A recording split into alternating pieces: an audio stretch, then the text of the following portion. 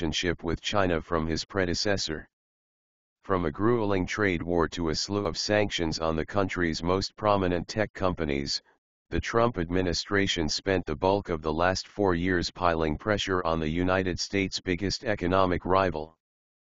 Things only became more heated in recent weeks as Washington slapped additional restrictions on Chinese business and investment. Biden will strike a more predictable and diplomatic tone than former President Donald Trump.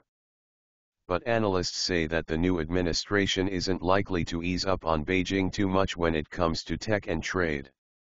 It is difficult to see a U.S. reversal of the recent hawkish trends in China policy, given the increasingly negative views on China in the U.S., Sylvia Shen, a global strategist at J.P. Morgan Asset Management, wrote in a research note this week. Biden's cabinet nominees are already starting to bolster that view. Janet Yellen, his pick to lead the Treasury Department, promised Tuesday to take on China's abusive, unfair, and illegal practices.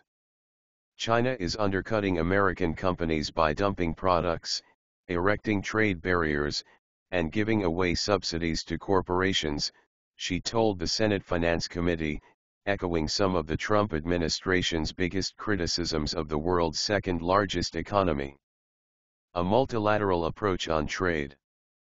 The Trump administration agreed to what was billed as a truce with Beijing in early 2020, almost 2 years after starting the trade war by slapping heavy tariffs on Chinese goods. As part of that deal, the two countries agreed to reduce some tariffs and allow Beijing to avoid additional taxes on almost $160 billion of the country's goods. China also agreed to purchase $200 billion worth of U.S. products over the next couple of years. That agreement hasn't exactly played out as intended. As of November, China was on pace to purchase only about half of that amount, according to an analysis from the Peterson Institute for International Economics. There are plenty of other loose ends, too. Trump never resolved some of Washington's biggest complaints about Beijing, including its favoritism for state-owned enterprises and his accusation that the country steals U.S. technology. Chinese officials have repeatedly denied such allegations and argued that any tech secrets handed over by American companies were part of agreed deals. It might be tempting to go back to the good old days and just tie back together those frayed trade links, wrote Roger Kay, a tech analyst at Endpoint Technologies, in a report this week. But the US-China relationship was one-sided, he added, pointing out that Beijing has often demanded American companies partner with Chinese ones and hand over large stakes in their operations, among other requirements. While removing tariffs on Chinese goods likely won't be a big priority for Biden, several experts, and Yellen herself said the new administration will want to make better use of its major alliances to craft a more predictable trade strategy. It's hard, for example, to see Biden attacking Washington's longtime European allies the way Trump did.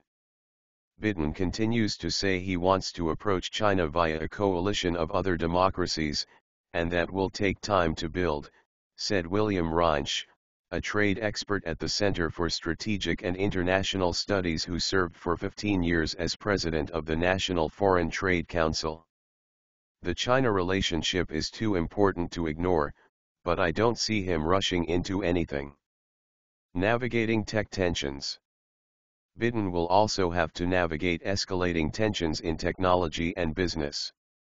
Those likely aren't going to subside, given bipartisan support for the view that China poses a major threat to U.S. national security.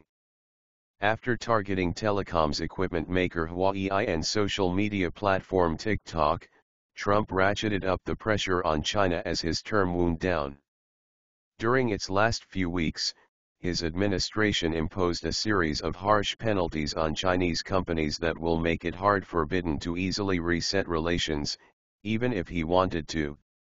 Chip maker SMIC, SMIC, smartphone maker Xiaomi and a handful of other firms have been banned from accepting American investment, for example.